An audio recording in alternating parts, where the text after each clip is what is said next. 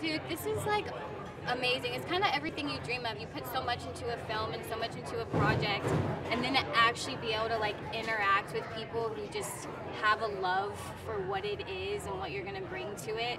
It's kind of like the coolest thing and kind of what you would want, you know, instead of just like, all right, we're done. This is beautiful, yeah. I love that, you know, she's not the love interest in this one. She is just her own person, and she's strong. And she also, between her and Hellboy, you know, they kind of give each other something that says, like, you're not alone, and we can do this. And I feel like it's something that my sisters can watch, and I can feel proud that I know my sister is watching a character like Alice. Just moodiness and, like, the darkness of it, and just...